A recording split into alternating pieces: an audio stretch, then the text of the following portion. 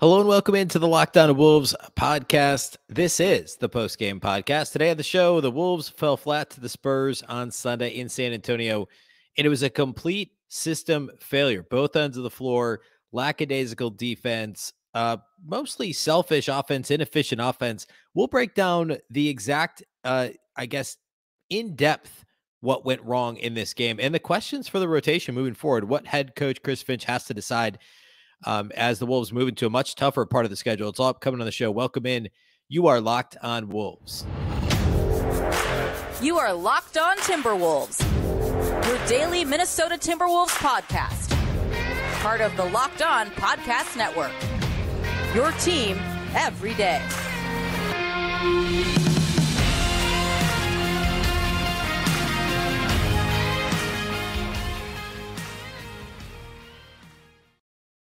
Hello and welcome to the Locked On Wolves podcast, part of the Locked On Podcast Network, your team every day. My name is Ben Beecken. I'm the host of Locked On Wolves. Today's episode is brought to you by BetOnline. BetOnline has you covered this season with more props, odds, and lines than ever before. BetOnline, where the game starts. Happy Monday, everybody. And not a victory Monday. This is the post-game podcast following a disappointing Wolves win on Sunday. We're going to get into all of the nitty-gritty details from this one here in just a moment. First, a big thank you for making Locked On Wolves your first listen every single day. Of course, Locked On Wolves is free and available everywhere. That includes YouTube as well as all of your favorite audio platforms. Wherever you listen to podcasts, you can find this show. You can also download the brand new Locked On Sports Minnesota app on either Roku or Amazon Fire TV. You can listen to all the Locked On Minnesota podcasts. More great local sports coverage 24/7. It's absolutely free. Again, Locked On Sports Minnesota app on Roku or Amazon Fire TV. Of course, you can also follow us on Twitter at Locked On T-Wolves, and then my account, which is at Beecken. That's 2 B's, 2 E's, C-K-E-N. All right, so Wolves lose to the Spurs on Sunday, and they end up losing by 9. This was a game they trailed by as many as 19. It was pretty much, I don't know that it was actually a wire-to-wire win for the Spurs, but pretty close to it. I mean, this was a 10-point halftime deficit. A 15-point deficit going to the fourth. The Wolves had it back down to 10 in the final minute of the third quarter, got pushed back to 15, headed to the fourth, and the Wolves made it a little interesting, got to within 4 points a couple different times in the fourth quarter. We'll talk about the lineup that was able to do that here in just a minute, but really kind of an overall, I mean, any game you score just 98 points in, even if you win, you know that something didn't go right offensively. With the number of possessions used in NBA games in the year 2022, and the pace at which the Wolves play, if they ever score under 100, not only are they unlikely to win, but even if they do, something went wrong offensively for Minnesota. And that absolutely was the case in this game. And if you didn't watch the game, you just glanced at the box score, you'd say, oh man, they shot 13% from three. That's the biggest issue. Well, yeah, that was a big issue. It certainly was significant.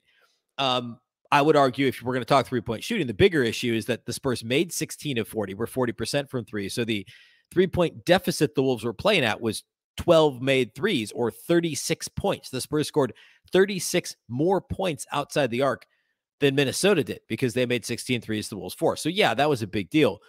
But the bigger issue for me was defensively. As weird as that is in a game where you only scored 98, the bigger issue for me was defensively. They simply could not contain on the perimeter, and it led to really an avalanche of issues. And so that's my biggest takeaway in this game. The perimeter defense for Minnesota was miserable.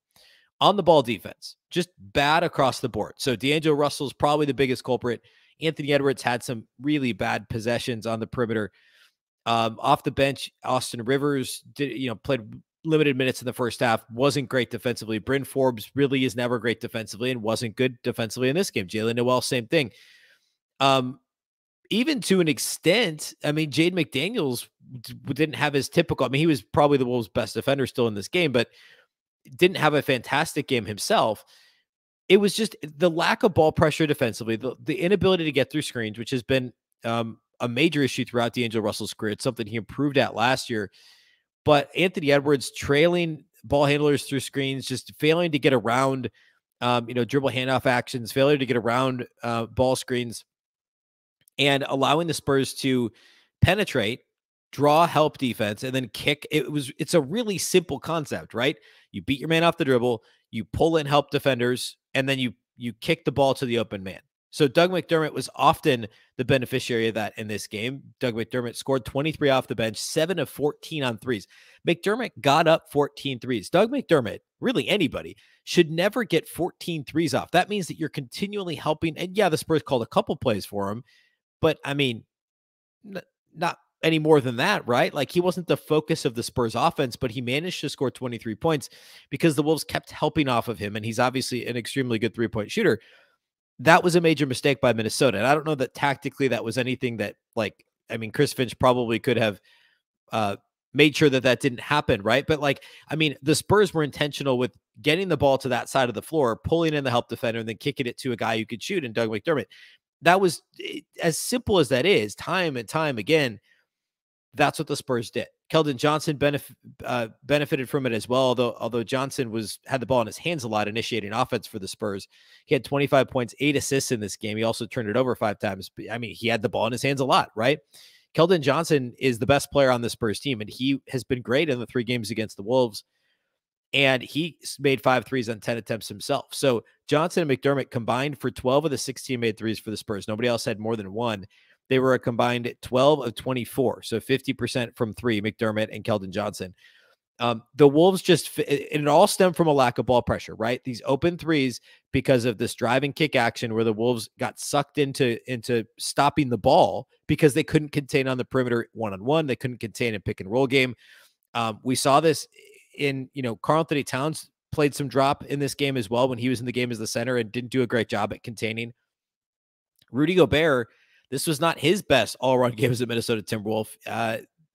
Probably his worst so far as a Wolf. 9 points, 12 rebounds, a couple of blocks, 4 of 11 shooting. He missed a number of bunnies around the rim that he should have made. And defensively just didn't have the impact. I don't think he had the impact he typically does in the paint. Now, the Wolves dominated points in the paint. That's another weird thing about this game, and we'll talk more about this here in a minute. But if you, again, just look at the box score, you'd be like, oh, the Spurs turned it over 8 more times than the Wolves, 19-11. Points in the paint. The Timberwolves won points in the paint 64-34. They were a plus 30 with points in the paint, but yet they still lost this game. Well, of course, we already said they were a minus 36 outside the arc. So that right there's a 6-point difference between those two, and the Spurs come out on top there. And that's, this is apples to apples, but that's 6 of the 9 points in the final deficit, right? So points in the paint, turnovers, you win those battles, great. But you lose massively in the 3-point battle. And they also lost the free throw battle, by the way. They shot worse at the line and attempted 5 less free throws. So they were -5 at the line as well. So that's where a lot of the issues were. Free throw line, 3-point line. But it all stems from the lack of ability to contain the basketball. And yeah, we could talk about the guys that aren't on the team this year, but that doesn't help moving forward, right? What do the Wolves do on Tuesday against Phoenix? I mean, you don't have Patrick Beverley's not going to be on this team on Tuesday night. They're not going to have Jared Vanderbilt and play a blitz scheme in pick and roll Tuesday night. Like, that's not changing in 48 hours. What's Chris Finch going to do to help this team turn the corner in a very short order? But the biggest issue, despite the 98 points, despite the 14% from 3, the biggest issue is ball contain on the perimeter in this game. All right, a couple more key takeaways from this game that I have for you, and then I want to get into individual studs and duds. So we're going to do that here next. First, though, let's talk about our title sponsors from today's show, and that, of course, is our friends at BetOnline. BetOnline.net is your number one source for betting football and the start of the brand new basketball season. We're still not even 2 weeks in to NBA action. Of course, the start of the NHL season as well. You can find all the latest player developments, team matchups, news, podcasts, and in-depth analysis on every single game. The teeth of the football season. So, like, the peak of college football, we kind of know which teams are what. The NFL, who knows? Nobody ever knows. There's only like 3 good teams in the NFL anyway. It's like what? The Bills, the Chiefs, and the Eagles, and then like a bunch of those are easily the 3 best teams. I know the Vikings are still a 1-loss team, but I don't know that they're quite on that level. And there's a bunch of like 500-ish teams. It's really tough to handicap what the NFL actually is. But anyway, if you're going to bet football, BetOnline's the place you got to be. As always, they remain your continued source for all your sports wagering information with live betting and up-to-the-minute scores for every sport out there. It's the fastest and easiest way to check in on all your favorite games and events, including MLB, MMA, boxing, golf, NHL, and more. Head to the website today or use your mobile device to learn more. BetOnline, where the game starts.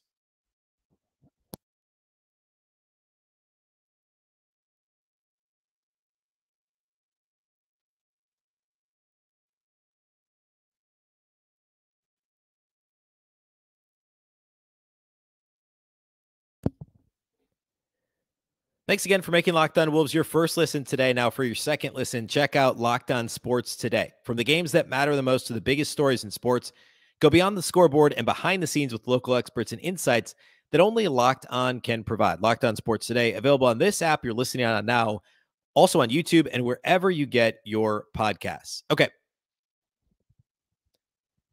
couple other takeaways from this one. We talked about the issues on the perimeter defensively. Briefly talked about the Spurs turnovers, which leads me into my next point. The Spurs turned it over 19 times. The Wolves only turned it over 11 times. You would assume that the Wolves would have had a significant edge in transition and fast break points. You know, being +8 in the turnover category and all. Well, if you assume that, you'd assume wrong. The Wolves only outscored the Spurs 17-16 in fast break points in this game. They were a +1 in transition, despite being a +8 in the turnover battle. Now, you know, obviously there's some dead ball turnovers mixed in there, and I think the Spurs actually had a decently high number of dead ball turnovers in this game, throwing the ball out of bounds, traveling, etc. They had, I don't know, probably 3 travels in this game, I'm guessing, but I remember at least 2 off the top of my head. So those aren't necessarily going to lead directly to fast break points, but you would think if you have an 8 turnover advantage, that there would be a greater edge in fast break points. Now, the Wolves have been awful in transition on both ends of the floor so far this season. And I actually think, you know, I haven't gone through and compared live ball to dead ball turnovers, but I actually think the Wolves transition defense is partly to blame here. Now, obviously, offensively, if you turn them over, you got to have more than 17 fast break points on 19 Spurs turnovers. But the transition defense was bad too. So they weren't playing fast enough on offense, which is absolutely true. D'Angelo Russell deserves blame for this. I think on some level, Anthony Edwards even does, even though he's typically trying to go fast. Sometimes he slows it down. Sometimes he pulls the ball back out and thinks he can hit a step back 3. I don't know that, you know, he didn't score until like midway through the third quarter in this game, by the way, Anthony. I think there were times where he wasn't aggressive enough with the ball in his hands. D'Angelo Russell doesn't really seem to love pushing the pace ever. That's always been one of the issues. And I think, and this is just like, this would make sense, this is logical, that's one of the points of contention between he and Chris Finch. It has to be. Finch wants to play fast. The Wolves played at the fastest pace of any team in the league last season, or maybe they were second in pace, I think. This year, coming into this game, they were third in pace. The Spurs, by the way, were fourth. So both teams wanted to play fast. Neither one really did efficiently because there were only a total of, 33 fast break points in this game between the two teams combined. But the Spurs were better at it than the Wolves. And the Wolves compounded things by having such terrible transition defense. Once again, bad floor balance, you know, not contesting not shooting and getting back on defense. Instead, it was shooting and watching the shot, or shooting and, you know, not really even crashing the boards either, being in no man's land, which is like Ant does that a lot. I remember that was something Andrew Wiggins did all the time in a Timberwolves uniform, was shoot a jumper and then kind of linger instead of crashing or getting back and just being in no man's land. That happens a little bit too much to Ant. It happens to D'Lo at times. And as much as the transition defense seemed to have improved a little bit against the Lakers on Friday, that was not the case in San Antonio on Sunday night. Transition defense was bad. The offense was slow in transition. And when your half-court offense is struggling as much as this one is, as the Timberwolves half-court offense has this season, you have to get the easy ones in transition. You've got to get out and run any opportunity you have to get the easy buckets, but also to kind of to spark plug your own offense, right? To get it going. Last season, the Wolves, remember defensively, I'll quickly hit these numbers, but last year, remember, the Wolves were terrible defensive rebounding the ball. They fouled a ton. Their defensive foul rate was terrible, but they were like top 3 in steal rate, top 3 in block rate. And defensively, they were top 10 for much of the first half of the season, top 12, because they played such an aggressive defense. They blitz pick and rolls. They turned teams over. They jumped passing lanes. They were flying around like crazy. And yeah, that led to some buckets on the back end. And as the season wore on, and I've talked about this ad nauseum on the show, they played better coached teams. They played better prepared teams, just better teams in general. And, you know, opposition offenses figured out how to beat this blitz defense. And it's not a sustainable system. It's why the Wolves had to back off of it a little bit as the season wore on. Guys got hurt. Guys got tired. Teams figured out how to exploit it. But you saw the Wolves increase the ball pressure just a little bit late in this game. And I remember a week ago sitting here, almost a week ago now, I remember the Wolves were blown out by the Spurs last Monday. They beat them last Wednesday, saying, why didn't the Wolves apply more ball pressure, more even like token 3/4 court pressure, which is not D'Lo's thing, right? He doesn't want to do that. But if the Wolves could just pressure a little bit more, a young Spurs team with some shaky ball handlers, without too many great, like, true point guards, true, initiators of offense who can calm a team down, speed them up just a little. You have the added benefit of then you get out in transition and get your own buckets. It's not just about stopping the Spurs from scoring. It's about getting the court flipped and getting the ball back the other way quickly and getting the easy dunk, the layup, the open three to the trailer in transition. Those are not things that the Wolves are doing right now.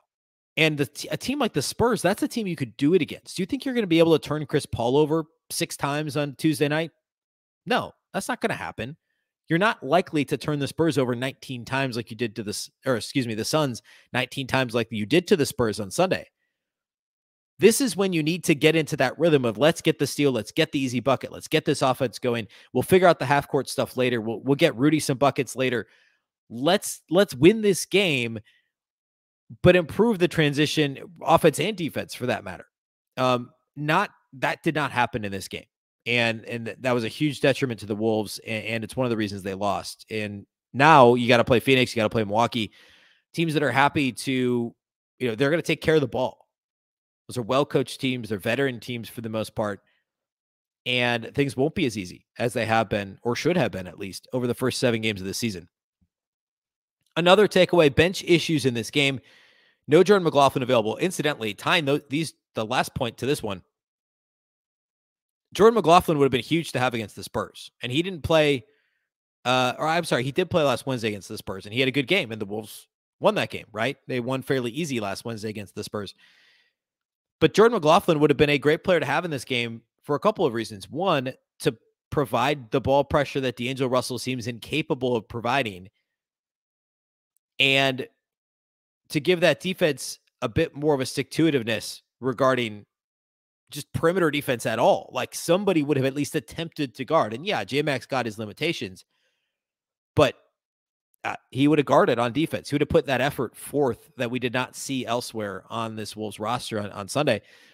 And then on the other end of the floor, he would have been, catalyst isn't the right word, but he would have been somebody to a true point guard to get the offense rolling. D'Angelo Russell is not a natural point guard. He's a very natural passer of the basketball. He's a fantastic passer of the basketball, but he's not a natural point guard. He's a scoring guard that happens to play point guard and be a really good passer. But there's that feel that D'Lo doesn't always have. And I'm not talking about like pick and roll feel. I'm not talking about passing feel. He has that. It's the pulse on the game, what to do and when, that D'Lo doesn't always exhibit. Jordan McLaughlin, for the most part, does. And there's a reason he's a backup in this league. And I get that. I'm not at all like, the argument I'm making here is that Jordan McLaughlin would have made a difference against the Spurs, and that D'Angelo Russell happened to also not have a very good game on the same night that Jordan McLaughlin was unavailable for the Wolves due to injury. He would have made a difference. He would have made sense. He's somewhat ironically somewhat of a Spursy player, Jordan McLaughlin is, and would have made a difference in this game. But without him, the bench had a poor game. I mean, outside of Naz Reid, we'll talk about him in studs and does. Naz was fantastic. We have to point out that when he entered the game late in the third, they were down 14. When he left the game early in the fourth, the Wolves were only down 4. And then the Karl-Anthony Towns, Rudy Gobert front court gave it all back. Well, not all of it. Gave a lot of it back. Naz was a plus 12 in 9 minutes. And I'll remind everyone, individual single game plus minus is very dangerous because it is a very noisy statistic. It never tells the whole story, but it can be a tool used to help parse what happened in the game. Cat was by far a game worse minus 22. All spoiler alert right now, he's not going to get a dud for this game. Karl-Anthony Towns was not the Timberwolves' problem. So I want to be very clear here. He is not the reason the Wolves lost this game. He was a minus 22 in the plus minus. Nobody else was greater than a minus 10. Naz Reid was a plus 12. Only 2 Timberwolves players had a positive plus minus, Taurean Prince and Naz Reid, because they were on the floor when the Wolves flipped things from down 14 to down 4, end of third, early fourth quarter. And Naz was fantastic. Besides Naz and Taurean Prince, the rest of the Timberwolves bench shot 2 of 15 from the field. Bryn Forbes was 1 of 6. Jalen Noel was 1 of 8. Kyle Anderson did not attempt a shot in 13 minutes, and his return from missing the last few games with back spasms. Austin Rivers was 0 of 1. Forbes and Noel combined to shoot themselves 2 of 14 and 0 of 5 from 3. Only attempted 2 free throws together.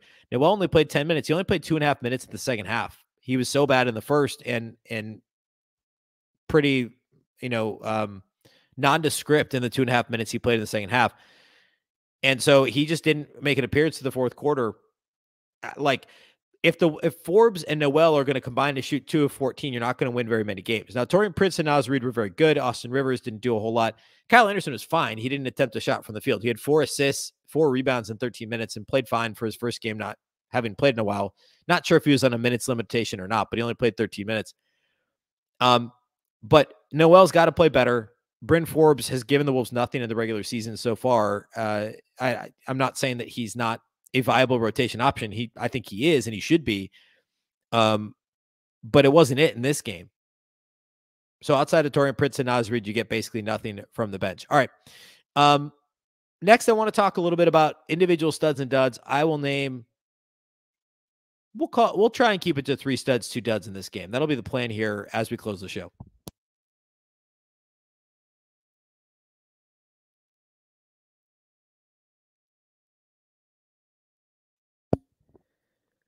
All right, studs and duds from the Timberwolves loss to the Spurs. Studs, have to talk about Naz Reid.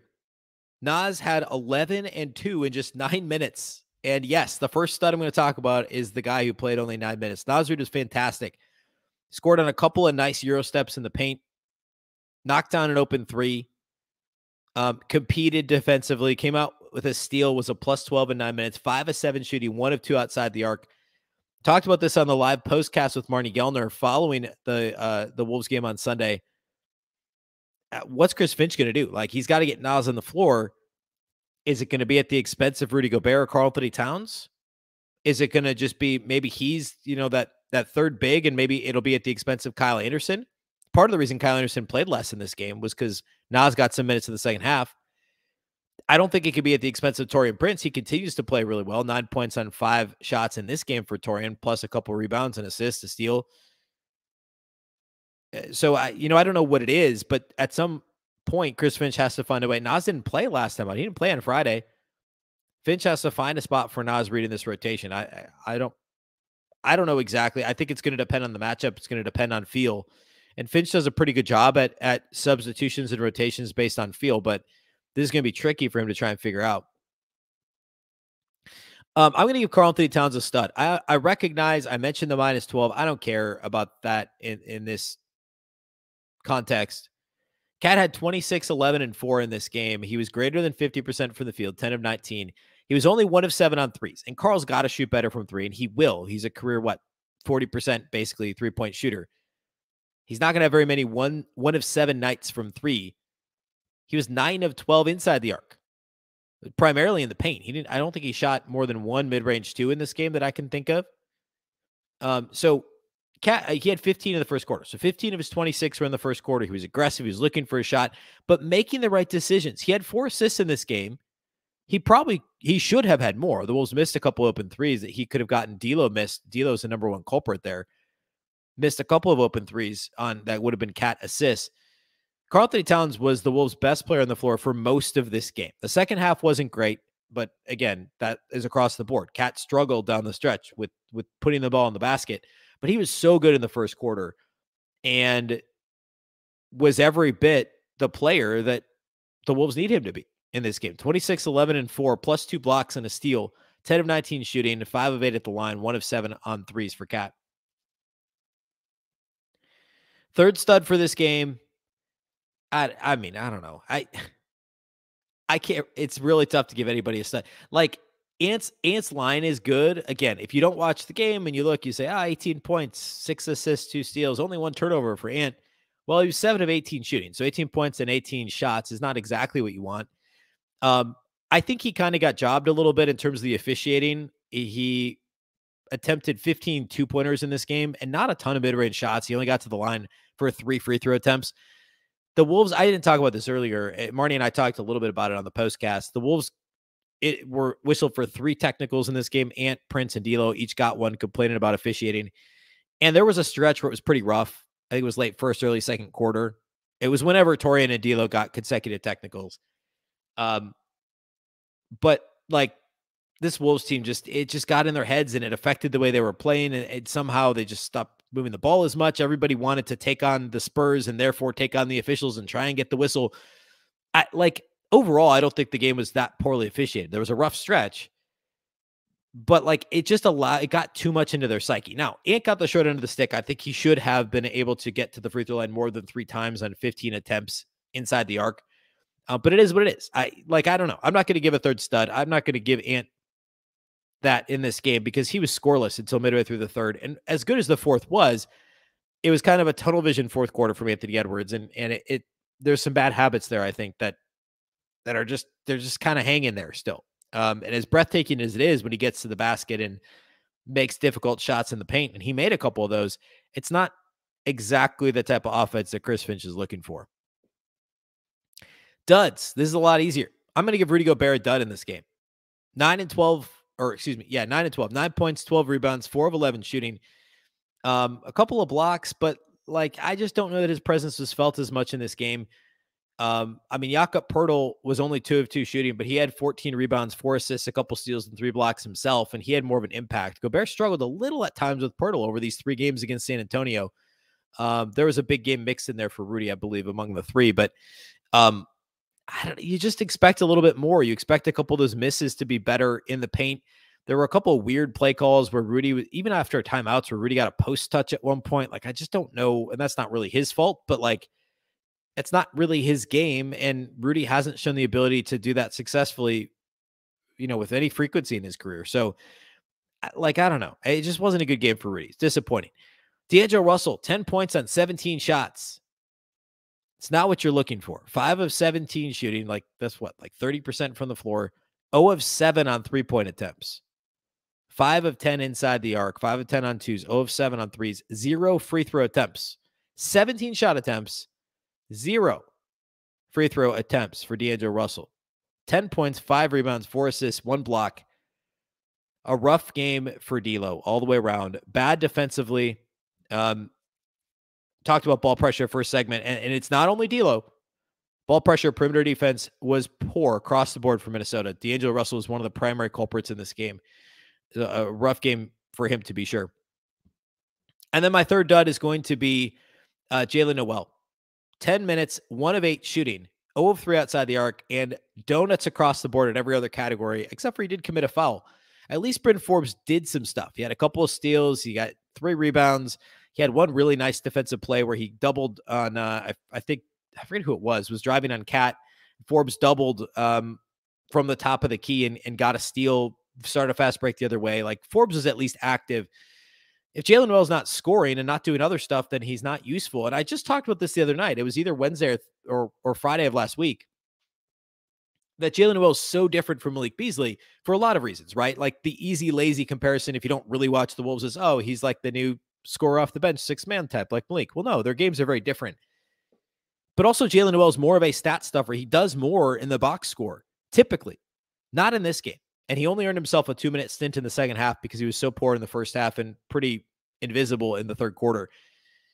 10 minutes played, 2 points and 1 of 8 shooting. His only basket was actually like an alley-oop lay-in. Nice pass from Towns. 0 of 3 on 3s, no free throw attempts, 0s across the board. No rebounds, assists, steals, blocks, nothing. Poor game from Jaylen Nowell. All right.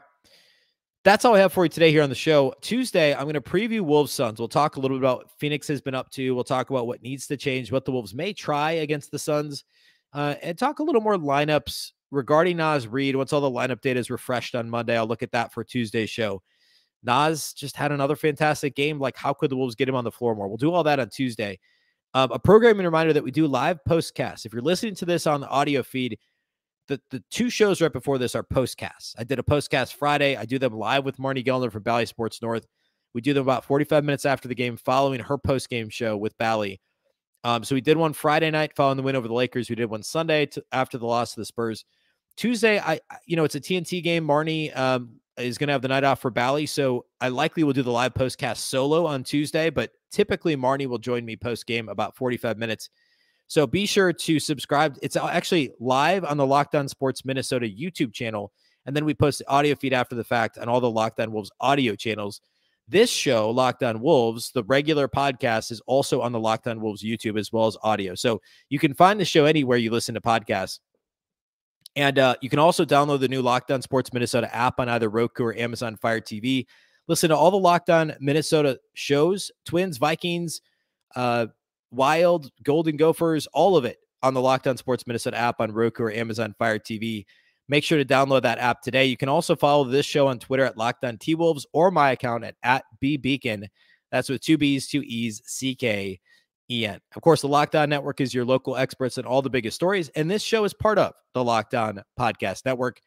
Thanks again for making us your first listen. A reminder that for your second listen, you can listen to the Locked On Sports Today podcast, the biggest stories of the day, plus instant reactions, big game recaps, and the take of the day. Available on the Odyssey app, YouTube, and wherever you listen to podcasts. Once again, I'm Ben Beecken. This is the Locked On Wolves podcast, and we'll catch you next time.